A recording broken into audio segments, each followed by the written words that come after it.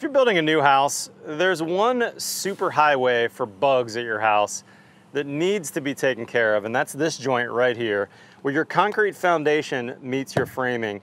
This joint is a super highway for bugs to get in. Now, it's usually sealed by the carpenters with this little piece of sill sealer, which is like a little foam gasket, but the foundation is not perfectly flat, and you can see in this section right here, it's wiggly, which means there's lots of opportunity for bugs to get in there. It also means that air can get in there.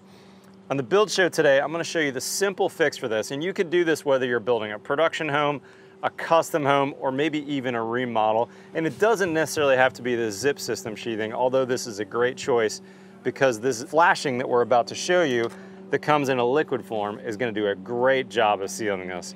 Today's build show, how to seal off for bugs. Let's get going.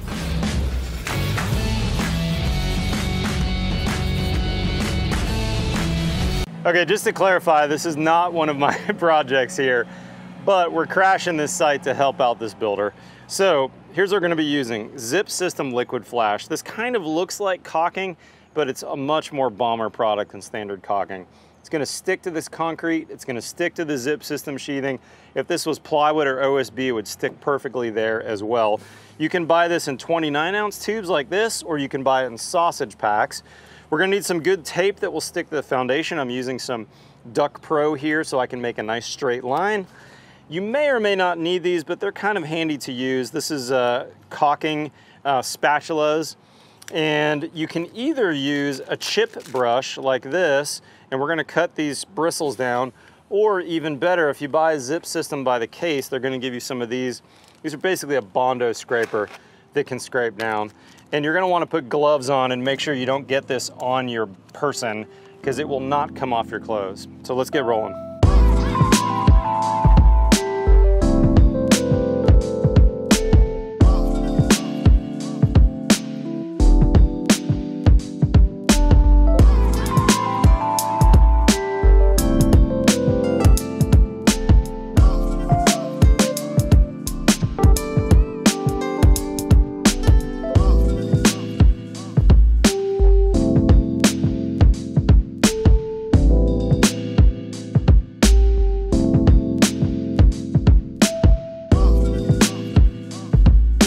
We used some Duck Pro from Shurtape on this foundation because we wanted to stick to the concrete, and we're actually gonna want to do that on the foundation because we don't want this product to be in the sun. We want it to be in the shade.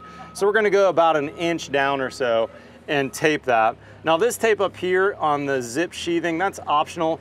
I did that just to make a nice pretty straight line, but in fact you could just feather it out of the top and call it good. Now to use this product, pretty straightforward. It's really just like a caulking. We're gonna shove it as far into that joint as we can and caulk that first. Try and get a good bug seal on that.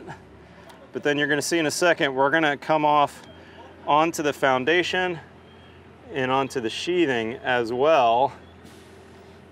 And we're gonna strike that joint and tool it. Now if this gap was tighter, you'd use less product, but because we've got a pretty loose gap in there, we're gonna use a fair amount of the product. If you have a bigger gap, like this hole at this plumbing right here, you wanna put a backer in there first, and just some canned spray foam will work real well for that. So we're gonna let that canned spray foam dry, and then once that's dry, we can cut it back flush, and we could liquid flash over it. But this section I've done already, let me show you how this works. We're just gonna take our scraper, or we could use our spatula, or this chip brush, and we're gonna strike it down and tool it in place. And you're gonna see I'm gonna try and push it onto the concrete and make sure it's into that joint. And that's really what we're looking for right there, is that nice tooled joint. I'm pushing this tip in right here.